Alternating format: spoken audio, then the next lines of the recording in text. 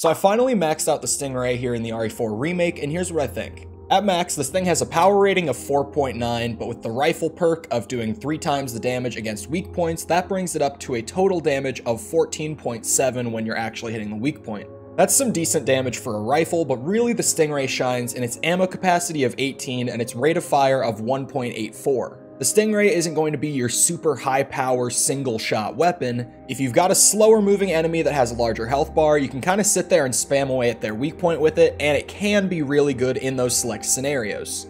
Overall, I like it, but it's not my favorite rifle in the game. Let me know what you think of the Stingray down in the comments below, and feel free to sub to the channel for more RE4 Remake content.